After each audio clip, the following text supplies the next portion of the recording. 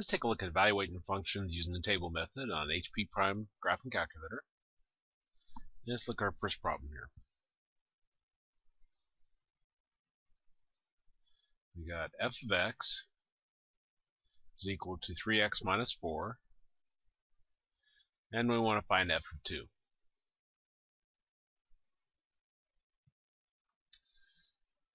Well, on our calculator, if you press apps, you can go to function and press enter. And I should throw you in function symbolic view, or you can push this symbol button right here if you don't see this. We'll put in there 3x minus 4. Press enter. Now we won't go to our table. In your table may or may not be set up for this, but if I click the num button here, mine is currently set up for this. Let's go and double check yours, make sure it is. Do a shift num. You only have to do this one time and it stays that way. If I down arrow, see where it says num type? This is where you pick what type you want. And if I do this drop down, see there's automatic, which yours may be set as, and there's build your own. You want to choose build your own. Now after you get that chose, then click num again, and you'll be back here. You may or may not have numbers here. Don't really worry about it if you do or don't, because as you type in your new ones, it'll overwrite the old ones. So I want to find f of 2. So put 2 in and press enter, and that gives us 2. What's in our f1 is our answer. Let's look at a second one of those. We've got f of x is equal to x squared minus 4 over x plus 3. And we want to find f of 7. Well, first thing we need to do is plug it into our calculator. Typically, it's a good idea, whenever you have more than a single number or a single variable on top or bottom of your fraction, numerator, denominator, you put parentheses around that part. So we're going to put parentheses on top, parentheses around the bottom. Some calculators, this isn't necessary that you do it.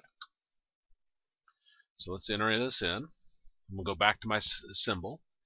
I can press my delete to clean that out. Then I'll push my parentheses button, and it puts on both sets there. So then we'll do x squared. So x key, the x squared minus 4. Now my cursor is inside the parentheses. Now I'm going to do my right arrow key to move it outside the parentheses, divided by. Now notice it puts it all on the bottom now. I'm going to go ahead and put parentheses there for good form. I don't think you need them though. When you put in x plus 3, it would already be in the denominator. And then I'll do my x plus 3. And then press enter. Okay, so that's our function.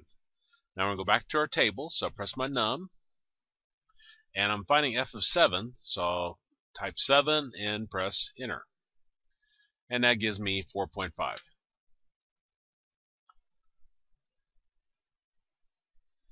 Now if I did this by hand, if I plugged 7 in for x, I'd have 7 squared minus 4 over 7 plus 3.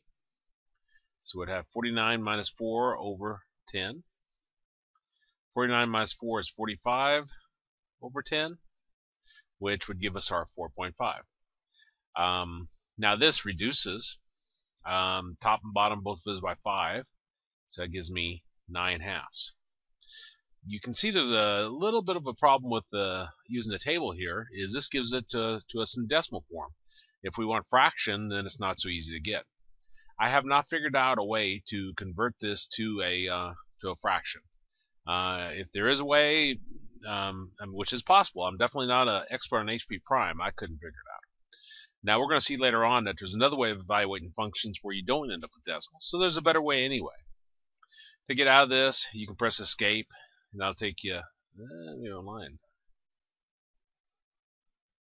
Put over here. Okay, I had to be in the first column to hit escape. That's interesting. And it throws you back here. Or you can press apps and go back to your main menu. Anyway, that's evaluating functions on the HP prime calculator using the table.